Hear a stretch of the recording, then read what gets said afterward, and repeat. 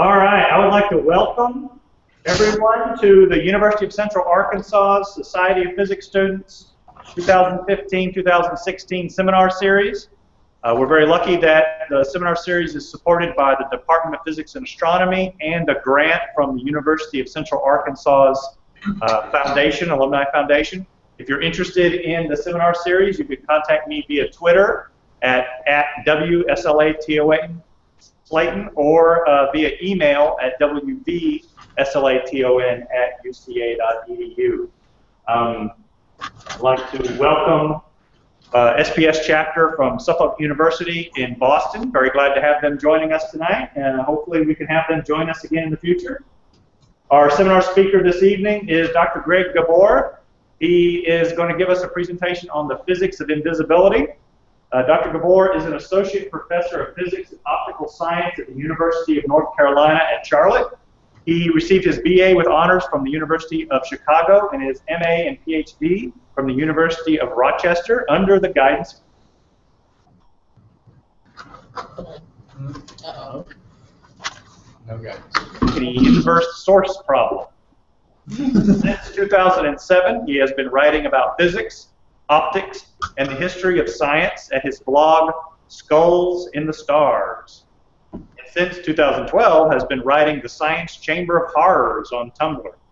His blog writing has appeared in, quote, The Open Laboratory in 2010 and 2013, as well as the Best Science Writing Online in 2012. And from what I've seen on Twitter, we should be expecting a American Journal of Physics article on cats in the near future. Is that right, Greg? Something along those lines, yeah. Fantastic. All right. So let's switch back over. We're going to let Greg take over. Greg, take it away with your seminar, please. All right. Hopefully you can see this. And thank you all for joining me today. I'm going to talk about the history and science of invisibility, a little bit of a mixture of history and science. And really sort of the overall theme of this talk, it's going to be a bit of a broad overview.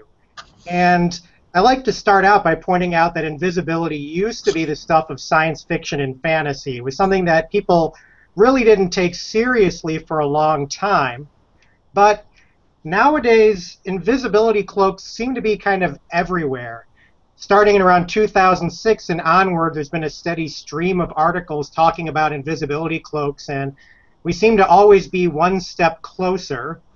Near the bottom, you can see there was even an article that just came out a few days ago about an ultra-thin invisibility cloak. And my favorite at the bottom right for me is invisibility cloak makes tanks look like cows, which we'll actually explain a little bit about what that means as we go on.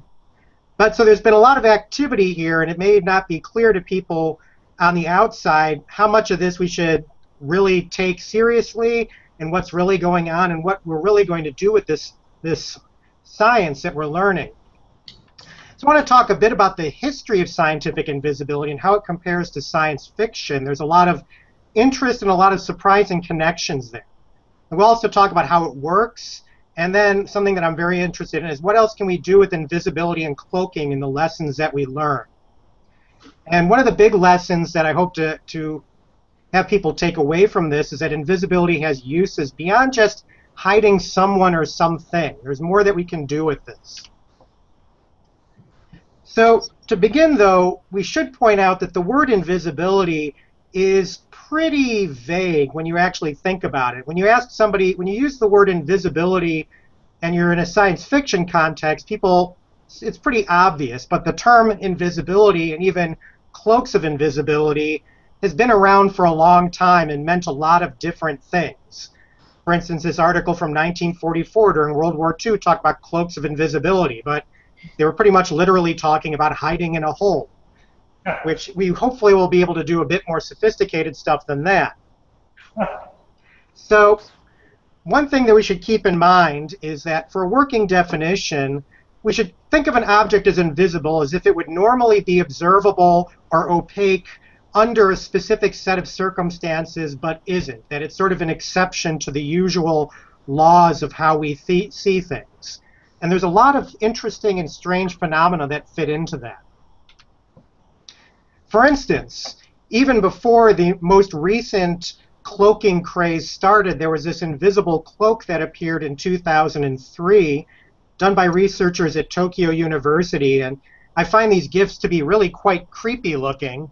I think they're also a little bit in slow motion, so that makes them just a bit creepier. And the person seems to be somewhat transparent, and this was billed as an invisible cloak back then. Though the technology behind it is a bit more mundane. Simply put, what it is the cloak is a retroreflective coat. It's a coat that's designed to pretty much send light back from the direction it came from. And then there's a camera behind the person that records the scene, and it sends that information to a projector in front that projects it on the person, and they look see-through. Not really what people have in mind when they think about being invisible. However, this is something that does potentially have practical applications. The authors of this original research suggested this could be used to make sort of a virtually invisible cockpit for a car or an airplane, so that your vision wouldn't be limited by just the windshield. So you could look around and see everything at all levels at all times. And it's research that I believe they're still working on. So keep that in mind. There's a lot of different things we can do with invisibility. But now I want to jump back to the earliest scientific explanation, because the science of invisibility goes back a long time, to the 1850s at least. And there was a story written by James O'Brien back in 1859 called What Was It? And as far as I know, this is really the first scientific explanation of invisibility. Now, of course, there have been a lot of non-scientific magical stories about invisibility that go back much longer, but we'll restrict ourselves just to the examples where there was science involved. So I can't resist giving you a short summary of the story.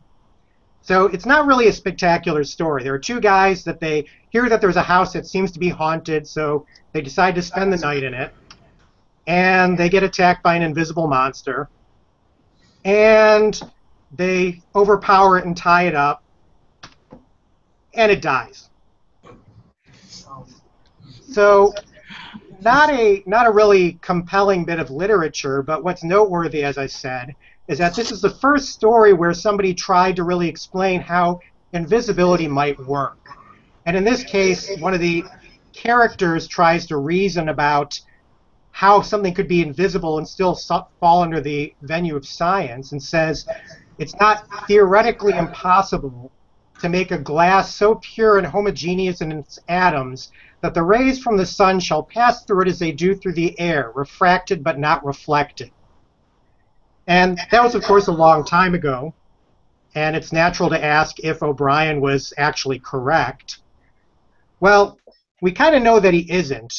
And it's pretty clear why. One thing is he mentions refraction, and refraction is the tendency of light when it goes from one medium to another to change its direction. And this example shows kind of the classic example of refraction in practice, that if you go spearfishing, you've got to aim closer than the fish actually appears to be, because the light coming from the fish bends when it leaves the water.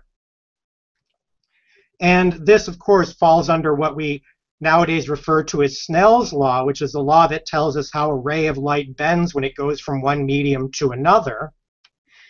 And part of the key of this, or part of the important takeaway here, is that it really depends on the refractive index of light, which is the amount by which the speed of light is slowed in a medium. And in vacuum or in air, the refractive index is approximately 1. Light doesn't get slowed down at all. In diamond, the refractive index is 2.4, and that helps contribute to diamond's sparkliness.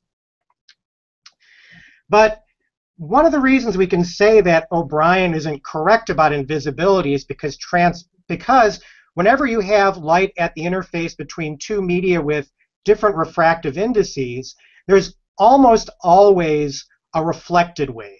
That there's some of the wave that gets transmitted, but there's some amount of light that gets reflected. And that means that we can usually see a transparent material. And this is why we typically don't walk into glass doors. Well, most of the time we don't walk into glass doors. Sometimes we do. But that's one takeaway, is it's not enough for an object to be transparent to be invisible. So what else do we need? Well, another early pioneer of invisibility in science fiction, of course, was H.G. Wells. And he was a trained biologist and probably had a lot of physics courses as well, and so he really knew a lot of what he was talking about. The image on the left actually is an original advertisement for the Invisible Man book from the 1890s. I found it on Google Books some time ago. And if you're not familiar with the story, it involves a fellow who figures out how to make himself permanently invisible, but figures out that that's actually not necessarily a good thing. Being unseen has its own disadvantages as well as advantages. We'll actually talk about a little bit of that later as well. But Wells had a little bit more sophisticated understanding of invisibility. When his character Kemp is explaining how his invisibility works, he talks about making a powdered glass. Powdered glass is very visible, but you can make it invisible by putting it into a liquid of very nearly the same refractive index. A transparent thing becomes invisible if it's put in any medium of almost the same index. And in his story, H.G. Wells argues that his character has his refractive index lowered from that of a human being to that of basically air, making him invisible. We can actually do this trick. It's actually a very simple thing to do at home. You can either buy these so-called water gems that people use to keep plants hydrated. Water gems are essentially 99% water, but they're still a solid, and you drop them into a glass of water and you can't see them. If you want to be a little bit more sophisticated, you can buy some Pyrex glass and buy some mineral oil. And by a happy coincidence, mineral oil and Pyrex have almost exactly the same refractive index, and the Pyrex seems to disappear when you dip it in the mineral oil. I should warn you that it's a little awkward because mineral oil is a laxative. If you go buy essentially a gallon or a quart of mineral oil at your local pharmacy, you might get some strange looks in the process. Well, for invisibility, for our case, the challenge is that this still isn't really a good way to make an object invisible, because for us, we'd like to have something that's invisible in air. And air has almost the same refractive index as vacuum. And it's pretty much impossible to do an index matching to air. So that was sort of, those early science fiction efforts had the right idea, but not really any sophistication to them. So let me continue with a little bit more history here, because this is my specialty. In fact, this was partly what I did my own PhD research on. And the story of invisibility in physics proper goes back to the early 1900s, when researchers were trying to understand what goes into an atom. Now, of course, back in those days, we barely even knew that atoms were real. There was still an argument about whether matter was a continuum or whether it was discrete little bits called atoms. By the early 1900s, we were pretty convinced that atoms existed, but we had almost no information about the structure of the atoms. And the only things we knew were that atoms had electrons in them. We knew that atoms somehow satisfied some strange laws of the periodic table, and the original periodic table is reproduced on the right. And we also knew that atoms emitted light in a very strange way, and the spectrum below is of Fraunhofer's depiction and sketch of the solar spectrum, and it was noted that atoms absorb and emit light with very discrete narrow spectral lines, which are the dark lines in the solar spectrum. So there was very little to go on, and people came up with a lot of ideas of how atoms were put together. And this is something you don't often see in history books or in science books. The central picture is of the plum pudding model by J.J. Thomson that came out in 1904, where he suggested the electrons, which were point particles, are sort of swirling around in a positive fluid of electrical charge. Now, not many people have heard of these other models. There's the dynamid model by Philip Lenard, which suggested that electrons bound with some unspecified positive charge to form pairs that somehow bound together. The Saturnian model, which suggested that atoms the electrons sort of orbited some sort of nucleus, kind of like the rings of Saturn are sort of stable. There's the expanding electron theory of G.A. Schott, which is a bit strange and even hard to describe.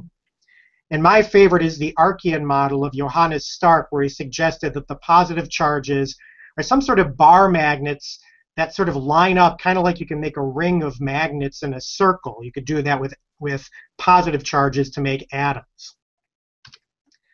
But the biggest problem with all of these models is that they all really had to have moving electrons in them.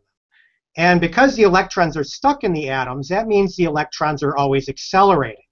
And even in the early 1900s, people realized that accelerating charges give off radiation. And so you see that, and we use this today. For instance, the picture here shows the advanced photon source at Argonne National Lab, where a particle accelerator accelerates electrons to a very high speed, and those electrons, just by virtue of going in a circle, end up giving off X-rays that can then be used for experiments. So people knew even in the early 1900s that electrons were accelerating in atoms and should be giving off radiation, but they weren't. And why not? Well, this is where the real story of invisibility in physics begins. Is Paul Ehrenfest, who became much more famous for other things, wrote a paper in 1910 and said that you could make accelerating extended distributions of electric charge that would not produce radiation. And the simplest one is shown here. Is imagine that you've got an infinite plane of electric charge, uniform, and that plane's just oscillating up and down. Well, without doing any math at all, by the symmetry of the problem, the electric field has to be pointing up and down, or up or down in the picture. However, radiation, electromagnetic waves, the direction of propagation has to be perpendicular to both the electric and magnetic fields. However, because of the problem's symmetry, both the electric and magnetic fields and any propagating electromagnetic waves would all have to be going in the upward or downward direction. And that's simply not possible, so this system can't radiate. We have accelerating charges and no radiation. You might say that that example is a little bit too simple because we never have an infinite amount of charge extended over a plane. But Ehrenfest pointed out that the same argument could be made for a pulsating charged sphere. So you can imagine we have a spherical balloon and we coat it uniformly with electric charge, and then we just sort of inflate and deflate it periodically. But again, because of the symmetry of the system, the electric field, the magnetic field, and the direction of electromagnetic wave propagation all have to be radial. But they can't be because propagating electromagnetic waves, they have to have transverse fields. So this system also can't radiate. So Ehrenfest showed that, well, contrary to what people thought at the time, it is possible to have accelerating charges that don't produce radiation. However, his models came about at sort of a bad time for him, not for physics, in that in 1910, Rutherford experimentally discovered the atomic nucleus the same year. And in 1913, Bohr developed his atomic model, and that started the beginning of the quantum theory of matter and light. And with the quantum theory, there really was no longer any need to have a non-radiating classical electric charge distribution. So the work by Ehrenfest was kind of forgotten for a while, but not completely. And these objects, these oscillating sources that don't produce radiation, were eventually named non-radiating sources. And for the next probably 50 years, people struggled to find a reason to care about them. And it's kind of funny to see how the claims get more and more grandiose as you go through the years. Schott, G.A. Schott, who I mentioned earlier with one of the models of the atom, he suggested, well, maybe these non-radiating sources might be a model of the neutron. Well, then we figured out how the neutron works, so Schott's model was out. Bohm and Weinstein suggested that the non-radiating source might explain the muon, higher, heavier elementary particle. And well, then we kind of figured out the muon, so that was out. And then a fellow named Gattacki in 1964 just sort of went for broke and said, well, maybe these things will lead to a completely new theory of nature in which every sort of particle you can imagine can be described as a non-radiating charge current distribution. And there's even more papers than that. It's sort of fun to see how much people fought to find some sort of interesting reason to study these non-radiating sources. But the place where it really came back into importance was in a completely different field, and that field is the study of so-called inverse problems. You're probably all familiar with, at this point, the CT or CAT scan machine, which was first invented in the 1970s. That's a photo of the very first commercial CT machine being used on patients. And this started this whole new field of study in which you could use electromagnetic waves or radiation to probe a person's internal structure without having to cut them open, beyond just a simple X-ray, that is. And an inverse problem, we should describe the term a little bit. An inverse problem, there are many different inverse problems. Usually when you solve a physics problem, you solve a physics problem from a cause and effect direction. You say, okay, I've got this cause, now let me figure out what the effect is. For instance, if I shine light or radiation on an object, the cause would be the object structure, and the effect would be the scattered field. The inverse problem is reversing that, saying, suppose we know the scattered field. Can I go back the other way and figure out what the object looks like? Can I figure out the cause given the effect? Well, CAT scans work really well, but it turns out a lot of inverse problems don't work very well. And the best way to explain this is to use a crime scene as an example of an inverse problem.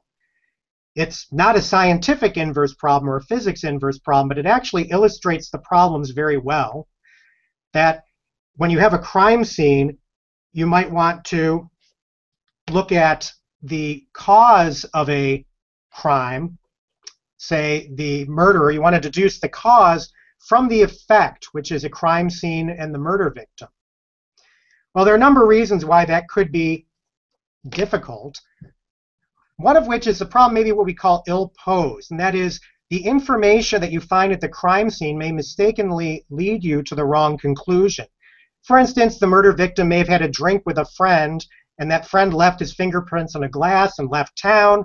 He did nothing to do with the murder, but you find the glass and you assume he's guilty. So a little bit of wrong information may send you in the wrong direction. And this actually happens in inverse problems in physics. The other difficulty with inverse problems is the problem may simply be non-unique. And that is there may not be enough information present on the scene to solve the case at all. And this is exactly what can happen in imaging problems using radiation electromagnetic waves. And it can be shown that it's directly connected to the existence of invisible objects. Because if invisible objects exist, then any image that we create could potentially hide many hidden objects in them. I drew a little picture here showing that we might take an image of a person and it may hold a ghost or an invisible man in it. And that would be, of course, a very big problem, especially for medical imaging. There might be invisible tumors that we can't see with a particular imaging method, which would, of course, be very bad.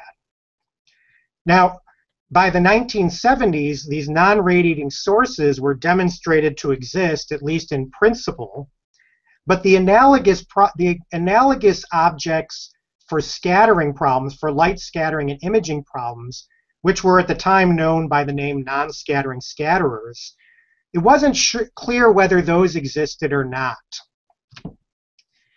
Fortunately, by the late 1980s, researchers had demonstrated that invisible objects seem to not exist, that you could always design an object to be invisible when light is shining on it from a single direction or from a finite number of directions. But if you illuminate it from enough directions, you're eventually going to see some light scatter off of it, and you're going to detect that object.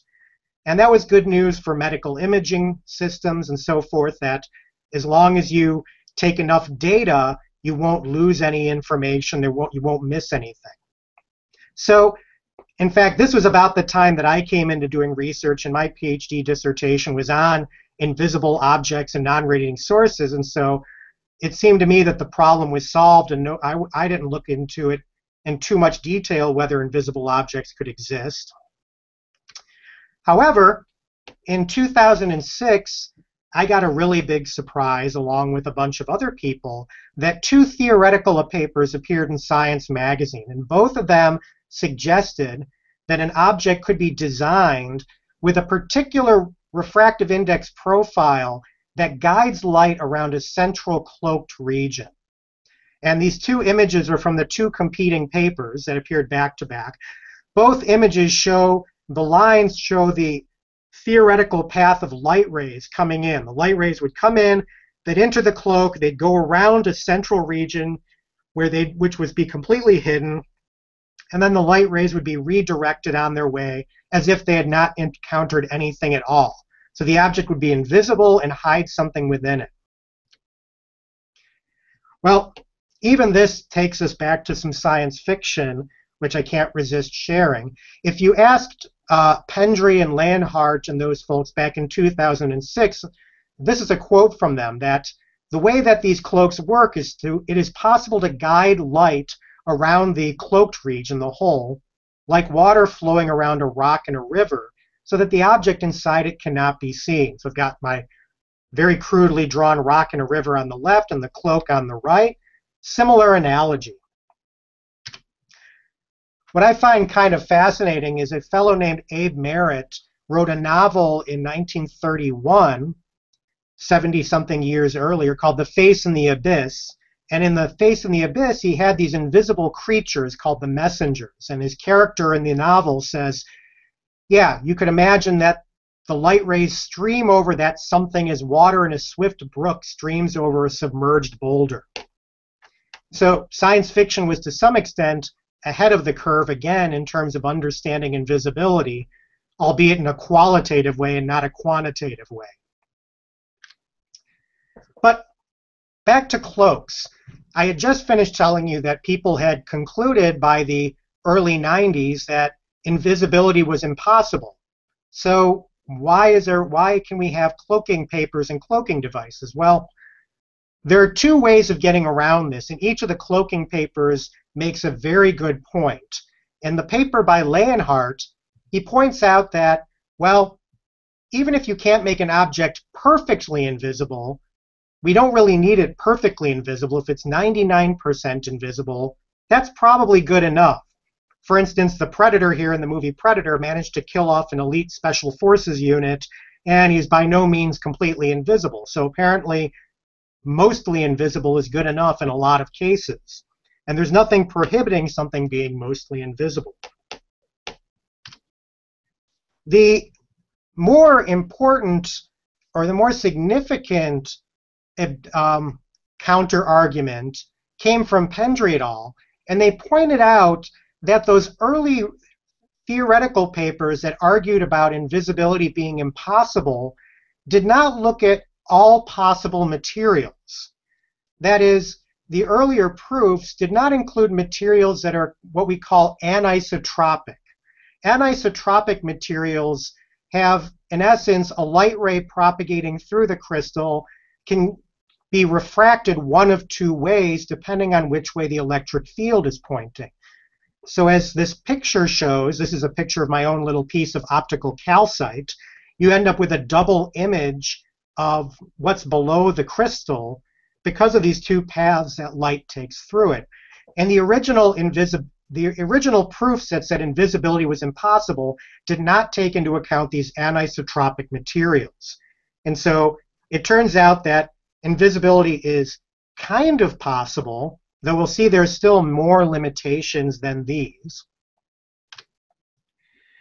Well, I was, as a little personal note, I was actually interviewed about these original papers in 2006, just by virtue of my having worked in this area, and actually Ulf Leonhardt knew me by that point and just pointed people to talk to me. And every reporter asked me, well, when do you think that there'll be some sort of experimental demonstration of this cloaking device?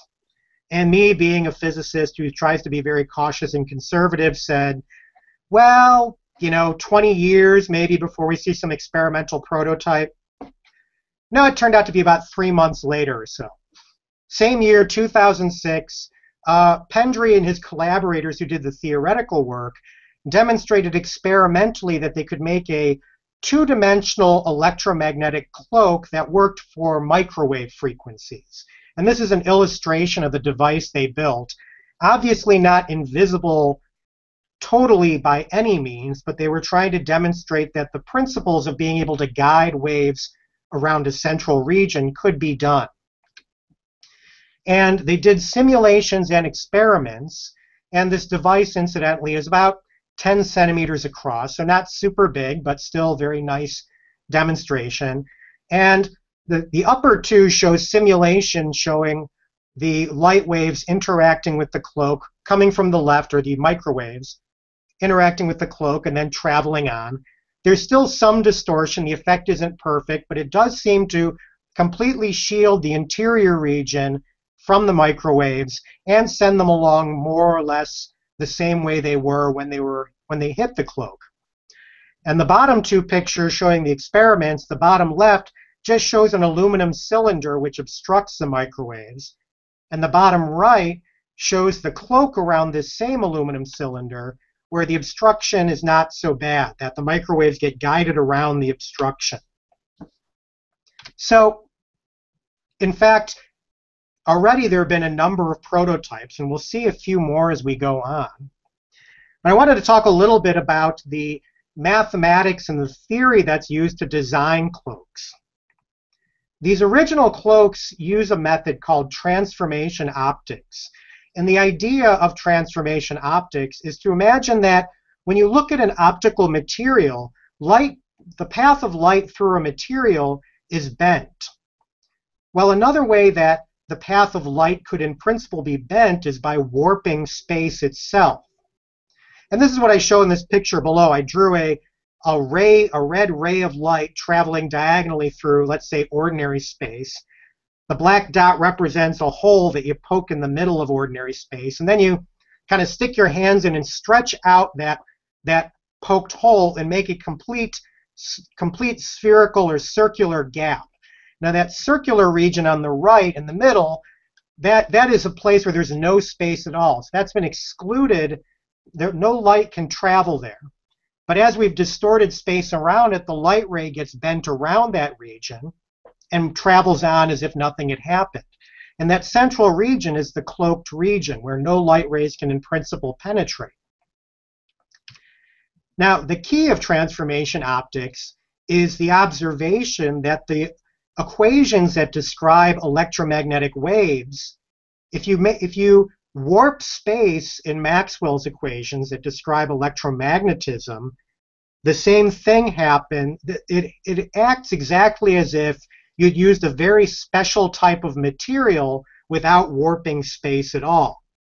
So what you can do with transformation optics is you can design a warping of space however you like. You can sort of mathematically stretch and distort space however, and then you can always find an analogous material that will have exactly the same effect. Now the trick is that material may be impossible to build by current technology or maybe ever, but in principle it can be done. In fact, you may note that this idea of warping space sounds a lot like general relativity, sort of gravity and warping of space and time. And in fact, the mathematics is almost identical. And other people have noticed this analogy. And in 2007, some theoreticians noted that you could create fake wormholes using these same special materials. You could design an optical hole in space where you could convey light from one side to another. And if you were to look in one of these electromagnetic wormholes, they did a simulation of what a checkerboard would look like. the left one is what it looks like through a short wormhole, and on the right, what it looks like if you look through a very long wormhole. So you have a warping of sort of the image as you look through this electromagnetic wormhole. I wanted to mention this because, in fact, just this year, a few researchers built one of these, though they built it for magnetic fields because static magnetic fields are a lot easier to build, or a lot easier to work with than electromagnetic waves. And what they really did is they demonstrated that you could make essentially a magnetic monopole using one of these sort of special material wormholes. And the way it makes a magnetic monopole is shown on the left. You can imagine taking a bar magnet.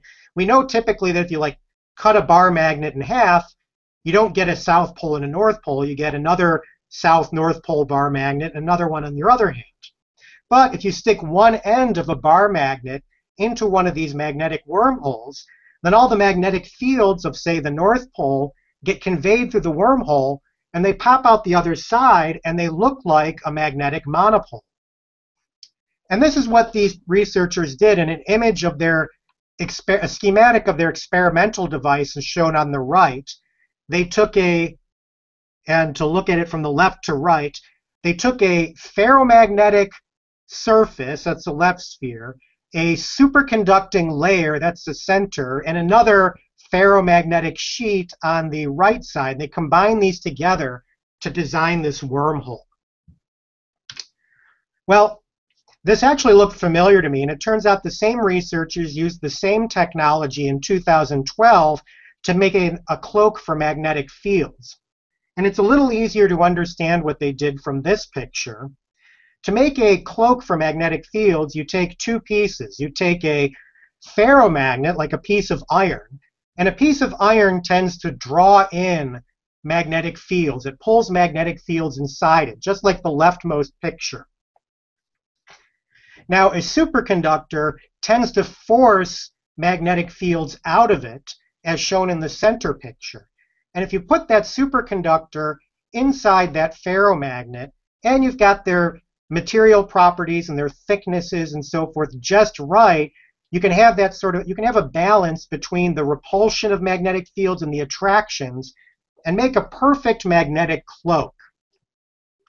So we don't necessarily need to use these materials just for electromagnetic fields. We can also use them for magnetic fields and all sorts of other possible waves that we could encounter. Well, that's some of the good news. I should also mention some of the bad news, which is, for the most part, we still can't really make a lot of these things. And one of the biggest problems for visible light, the one that really gets people's imagination, is making an invisibility cloak that works for visible light so that you can walk around the office and tap people on the shoulders and scare them without them seeing you. But visible light has a very short wavelength.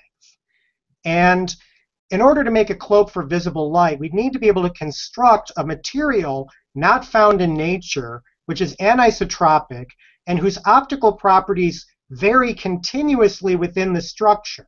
It would have to be done in 3 dimensions, and that structure would have to be built on the scale of a billionth of a meter. In the lower right corner, there's an image of a metamaterial that was built a number of years ago. And so you have to be able to have some sort of way of constructing this very complicated structure where the structure is very small, but reproduce it on a very large scale. And we can't really do that yet, which is part of the reason why the people who did the original microwave experiment were working with microwaves. Microwaves have a lot bigger wavelength. You can build these structures a lot easier. Another problem. Even very transparent materials are partially absorbing. Even a transparent material like glass. You take a very thick piece of glass, you're going to lose some light through the glass due to absorption. And so any type of cloaking device that you build that depends entirely on guiding light around the cloaked region is going to cast some sort of shadow. And that shadow is going to probably get bigger the bigger you make the cloaking device. So there's a limitation there as well. But perhaps one of the biggest limitations is that most of these devices designed so far only work for a very narrow range of wavelengths, or a very small range of colors. So we could kind of design a cloak that would hide you perfectly from a very specific shade of red, but probably not every other shade of red or blue or green light. And we can understand why that is just by looking at this picture here. Now, in order for the light wave to appear undisturbed after passing through the cloak, the red line above that shows the light that traveled outside the cloak, any light that travels inside the cloak has to reach the end of this picture in the same amount of time. Otherwise, there'll be a phase shift in the light across the cross-section of the cloak. Well, the path of light going in the cloak is much larger than the path of the light going outside the cloak.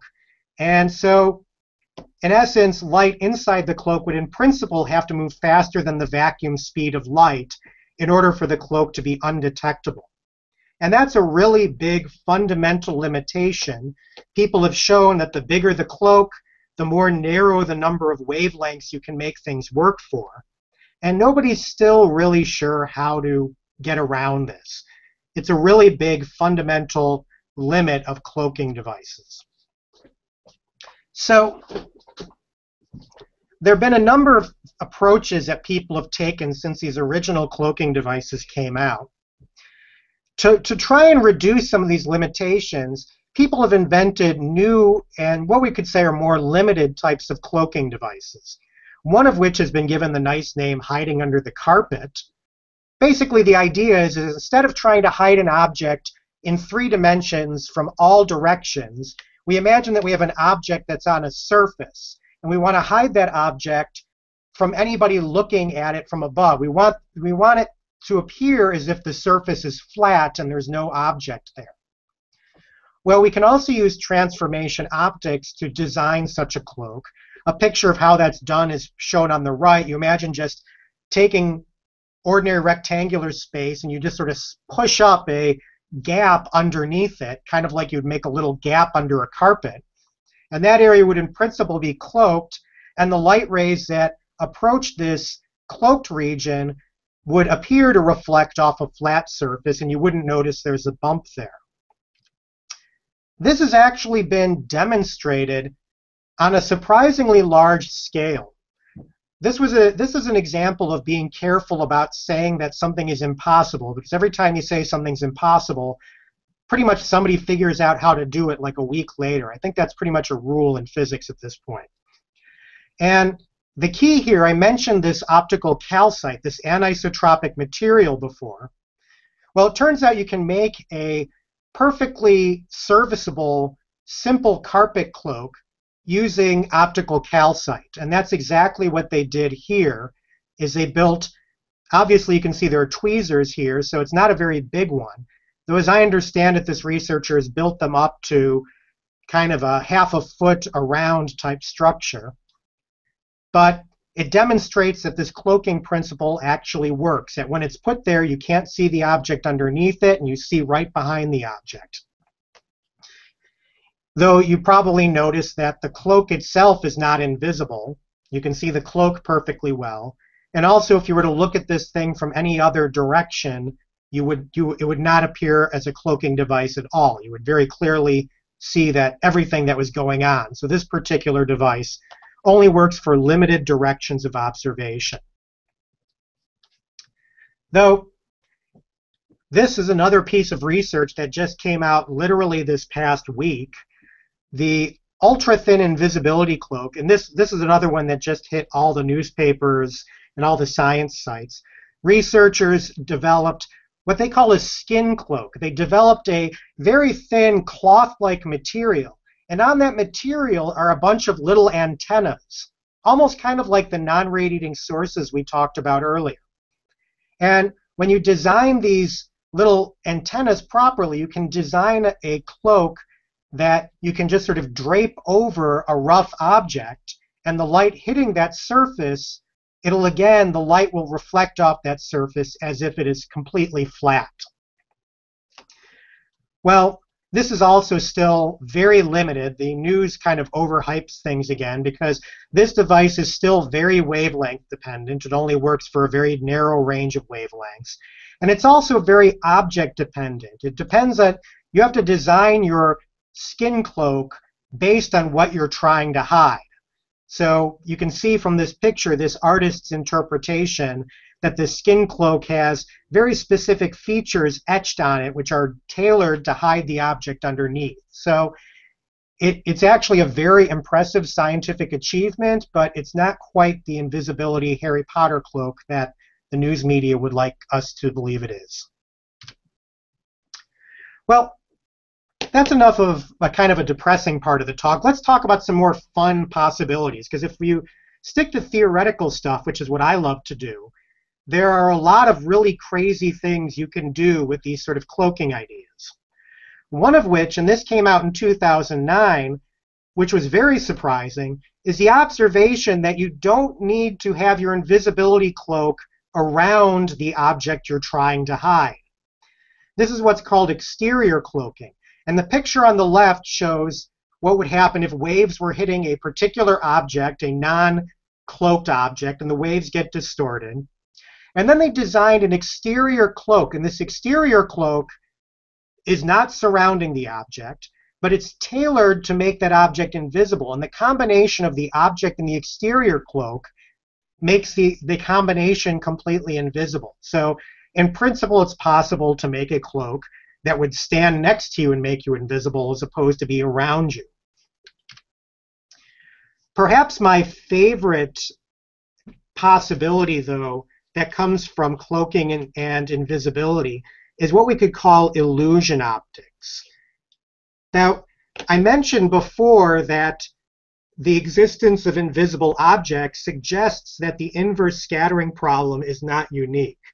And I mention that for a reason, because if the inverse scattering problem is non-unique, that means that when I scatter light off of an object, I may see the object, I may get a realistic picture of what that object looks like, or I may see something completely unidentifiable, or it may look like something else completely. So it's in principle possible to design an invisibility cloak that makes one object look like another. So here I drew a picture showing that we could design a cloak that would make an apple look like an orange. Or if we go back to the very beginning of the talk, there was a headline about making tanks look like cows. That's what illusion optics is. It's making one object look like another. And this has been demonstrated theoretically again. Here's some simulations from a paper in 2009 where they took a spoon and they made an exterior illusion cloak that made the spoon look like a cup. And the waves that are the scattered waves from the illusion look in the center picture look very much the same as the scattered waves off of an exact cup. So there's this idea that once we allow for these anisotropic special materials, we completely break the normal relationship that tells us that the information we get when light scatters off of an object is worthwhile. But we can go even crazier. Since we can create illusions or cloaks that are exterior to the object in question, we can make an illusion that makes a hole look like makes a wall look like it has a hole in it. So on the left, we've got an electromagnetic source behind a wall. No waves get through. In the center picture, we put an illusion object on the other side of the wall, and that illusion object basically creates an illusion of a hole in a wall, and now waves pass through exactly as if there was an actual hole in the wall. Well, there are two catches here again. You don't have to worry about anybody kind of spying through your walls yet, because in these simulations, that hole in a wall is on the order of or that wall thickness is on the order of a few wavelengths or a few million fractions of a meter. And also, this depends, again, just like invisibility cloaks, it depends strongly on specific wavelengths being activated and being used. And so also not necessarily an object that's directly practical, but it really shows you that strange things are possible. You can also flip this around. You can make a virtual hole in a wall. You can make a virtual wall in a hole. You can put a hole in a wall and put an object in it that has the illusion of looking bigger than it is, so that it blocks light from coming out as if there were an actual wall in the way. And this is an object dubbed a super scatterer by the authors who discussed this in 2009. Again, works for specific wavelengths, for not very thick walls, so concealing a secret door this way is still a bit outside of our reach, but that's what you got. And I already mentioned magnetic fields, that we can cloak from magnetic fields and other types of waves. And one of the other interesting things is people showed that you can kind of cloak from thermal heat. You can actually design a cloak using the same transformation optics techniques that shields an interior region from heat for a certain amount of time. You can never permanently shield a region from heat, but you can design a cloak that makes the heat want to go around the object more than inside of it. And so you can create a sort of thermal cloak this way. And now we get into some really out there sort of ideas. In 2012, it was proposed that we could actually design a cloak that would protect offshore rigs or offshore buoys from damaging waterways. And this works by a slightly different technique. What happens is in a lot of ocean environments, you have internal waves underneath the surface, that there's a sharp boundary of density between the upper part of the water and say the deeper water. And waves can travel along that boundary with a different wavelength. So the idea is to create some sort of surface roughness on the bottom of the sea, which hopefully your surface waves will somehow feel through the water. And those bottom ripples will couple the surface waves into these underwater waves and then couple them back on the other side, so that we create, in essence, an underpass for damaging waves. It will go underneath the object. This paper was published. I have no idea how practical or plausible it is, but again, it's a really cool idea. Another really cool idea is cloaking from earthquakes. And again, if we've got a wave, we can use pretty much the same sort of techniques that we use for light. And so we can, in principle, imagine designing substructures that go under the ground that would surround a building. And then when an earthquake wave comes in, the waves get guided around the building and sent along their way without hurting the building. Though, as I show in the bottom picture, this does raise some interesting questions. If your building has a cloak for earthquakes and the building behind doesn't, you might be facing a lawsuit, or at least feel some guilt out of the deal. And this has actually been sort of roughly tested. I thought this was completely crazy idea, but in 2013 and published in 2014, researchers in France actually tested this out. They used a source. They had a subsurface source that you can see in the upper picture on the left, and then they drilled boreholes 5 meters deep in the ground, and they designed those holes to act as a barrier to seismic waves. And the picture on the lower right, you can and then they had sensors behind those holes. In the picture on the lower right, you can see the results where they show the intensity of the seismic waves as a function of position.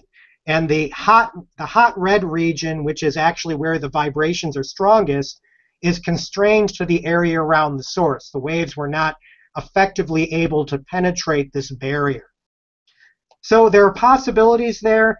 Again, if this becomes an application, it's a long way off. But the past 3 examples show something that I've been starting to harp on people about is that actual invisibility may not be the most useful application of cloaking technology. It may be much more useful for these sort of protection applications, designing structures that can protect an object from some sort of damaging wave.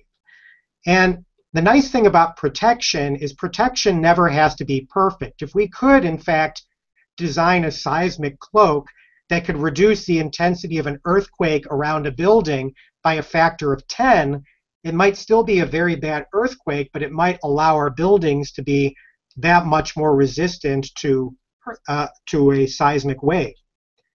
Will it happen? Nobody seems to know right now, and it's unclear how much more work people are doing on it at the moment. So this is sort of a big rundown on what the cool ideas are and some of the basics behind invisibility in science. And there's a really long history, and I only touched on some of the high points. There are a bunch of other things I could say about science and invisibility, but I'll keep us from going over for too long. And though the one thing I like to note, those early science fiction stories that I mentioned that talked about invisibility, I like to say that the actual science of invisibility has gotten even weirder than the science fiction. The idea of these illusion cloaks, of external cloaking, of creating optical wormholes, these are things that the science fiction writers that were writing about invisibility, they didn't quite reach that level. So finally science has caught up or even gotten ahead of the curve. And the big picture of the field is most of the ideas are still theoretical, and there are serious theoretical and technical challenges remaining. And it'll depend, we'll see what happens in the next few years. I hate to rule anything out because I've looked foolish a number of times already in saying things were impossible. Who knows what'll happen? And so if I draw a little gauge, invisibility used to be in the red zone of impossible forever. It moved into the possible in 2006 with the original cloaking papers. And right now people are fighting to push it into the plausible region where we could say, yeah, this could actually work in a very practical way. And we'll see what happens. Let me conclude by showing you there's a very fun way to make your own very crude, very cheap cloak at home. If you take 8 optical prisms and you put them together as shown on the right, they'll actually create a very crude cloaking illusion. The light coming from behind the object will be bounced around the central region. And then if you put your finger inside the cloak, like there, you don't see it. You put your finger outside or behind it and you see it, and you see everything behind. So it's something you can actually try at home. And I think I'll stop there. Thank you very much. Well, thank you, Greg.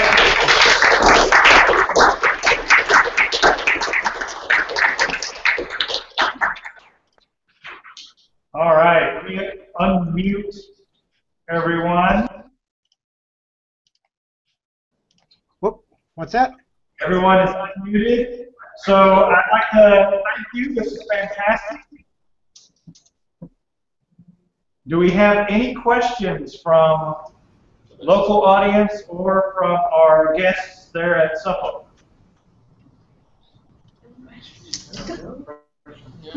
Is anyone still awake? I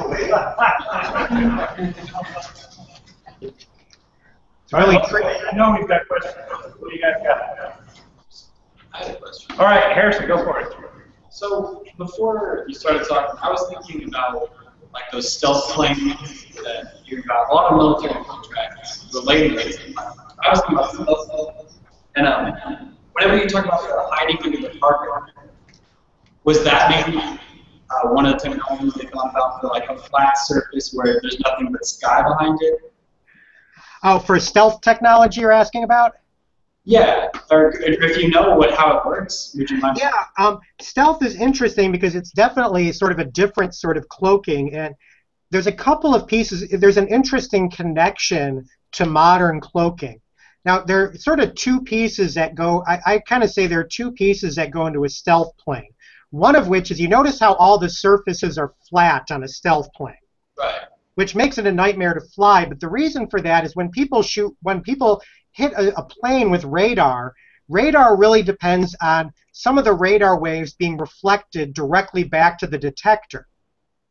Now, if you have a flat surface, what happens is those radar waves get reflected off the flat surface, and they usually, and almost none of them, actually bounce directly back. You can kind of imagine if there's a curved surface, then no matter what direction you hit that curved surface with light, some of it's going to shoot right back.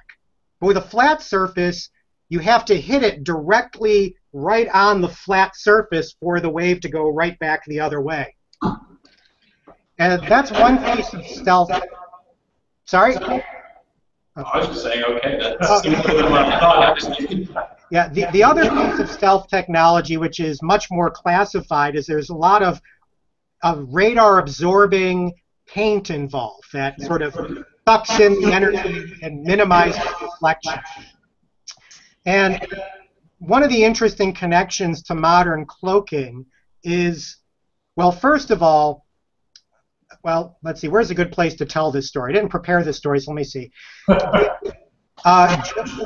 John Pendry, who is one of the original authors of the cloaking stuff, he's also the father of what we call metamaterials, sort of unnatural materials that you have to design by manipulating the structure of matter on a small scale. Well, Pendry got involved with metamaterials because he was working with the Navy, I assume the British Navy, since he's from the UK, and the Navy was working on designing a paint for ships that would not reflect radar. And the Navy discovered this paint that worked really well, and they had no idea why. And they brought Pendry in, and Pendry said, oh, and he looked at it and studied it and sort of came up with a theory and said, well, it's because you've made this paint with this really weird internal structure that sort of allows the radar waves to go in and doesn't allow them to come back out. And so that sort of spurred that sort of military design of stealth paint and technology sort of led in part to the next generation of cloaks and so forth. That's my long-winded explanation.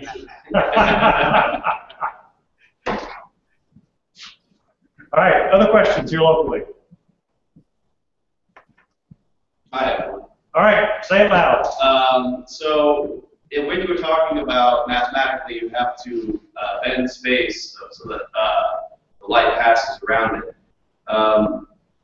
Just with my connections and knowing, and I took an astrophysics class over this summer, it sounds an awful lot like an inverse black hole almost in that, it bends, the space around it and with the heavy gravity. And so it's just like, there's kind of a question there, but, it's explicitly stated.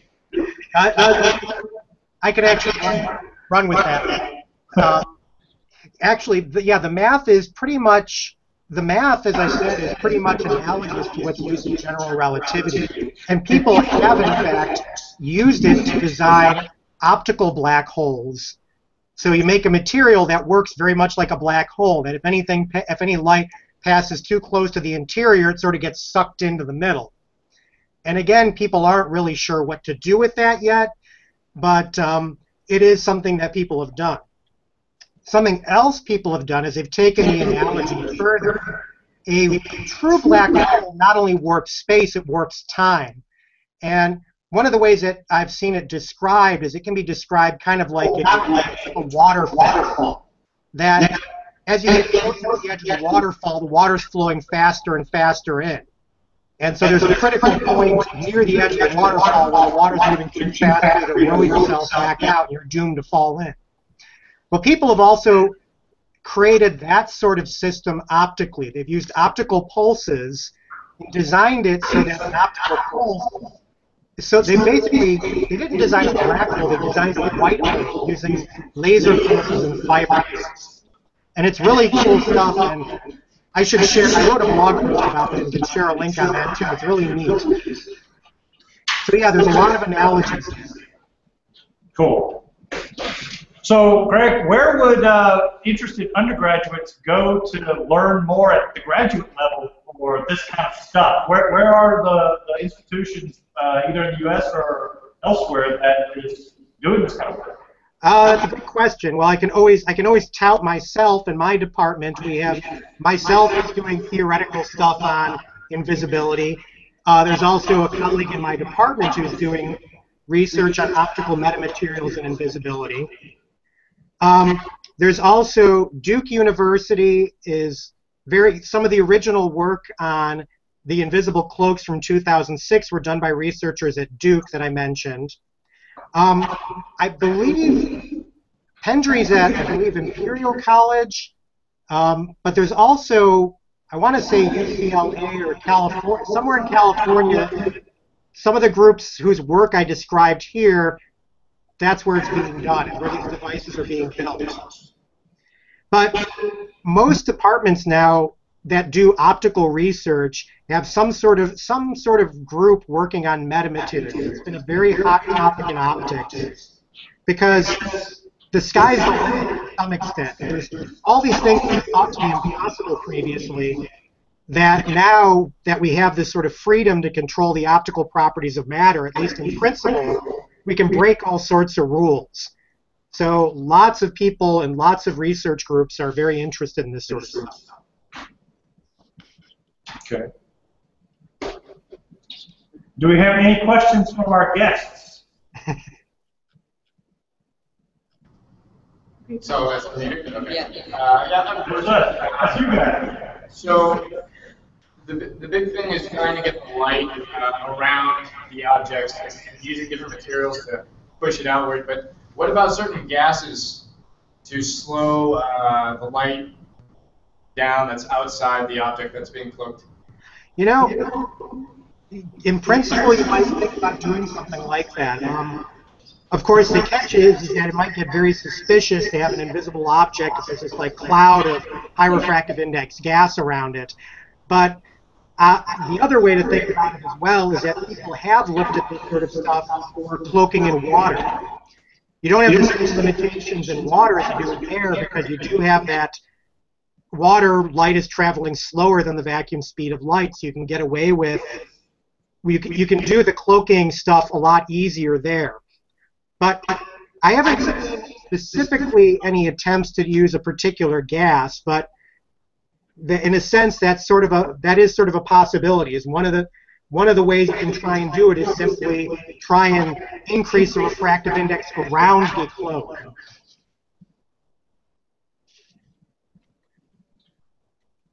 That's what I have to say about that. Okay. Well, great. What advice might you have for undergrads? You know, looking at these young folks here, what sort of things might you encourage undergrads to do that you've learned yourself over the course of your career and what you're currently working in? What sort of hints or pro tips might you give current undergrads? Okay, for undergrads and for in general, right? Well, physics in particular, but yeah. Well, you know, a couple of things that I learned. One thing that I learned is that there's a difference between the physics that intrigues you and the physics that you enjoy doing. And it's often good to make sure that you look at both of those. When I was an undergraduate, I started in experimental particle physics. And because I was really interested in solving big picture fundamental physics problems. And then I discovered along the way as I went into graduate school that I really liked doing theoretical stuff, and I didn't really like doing the experimental stuff that I was doing. And so I kind of fell in love with the theory stuff, which I had not really explored before. And so one thing I would say is to sort of explore a bit about what sort of work is out there, and not just what you find interesting now, but how that work is done. And one of the usual things to say is to get involved in some sort of research as soon as you can if you're planning to go on into graduate school. Getting some sort of research background is always useful. And I guess something else I could say is don't sell yourself short. I had horrible low self-esteem as an undergraduate going into graduate school, and I think I stayed away from theory for a long time and slowed down my career because I was sort of convincing myself that I couldn't do it. And I actually had this sort of impression. I was like, when I start reading a scientific paper, I fall asleep. I'm not sure I could actually do this for a living. And so I had to convince myself to, hey, I can do this. This is what I really want to do, and to not sell myself short. Yeah, I think it's something that we all struggle with when you see people who are successful and you don't see all the work that went into becoming successful, and you yourself are then feeling, oh man, I'll never get to that point. Yeah. But it's just hard work. Yep. Any other questions locally? Then we're going to ask our guests if they have questions. No? All right, guests, do we have any questions?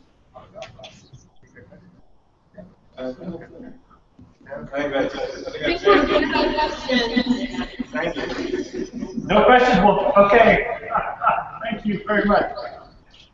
So, great. Well, one last question. Does your institution there have any REU programs that students could come work with you for a summer to learn more about optics?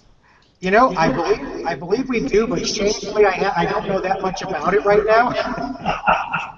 If anybody wants to get in touch with me or and follow up with me, I can look into it in more detail. Okay. All right. We will definitely do that. I'll shoot you an email when we get done. Well, let's thank our speaker one more time. This has been great. Thank you.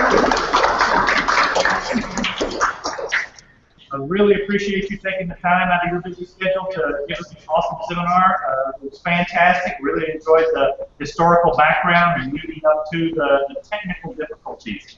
So it really is it's a real good teaser because like, man, I want to learn more. All right. Thank you very much, Greg. We're going to stop the broadcast. All righty. Thank you. Bye-bye. Bye.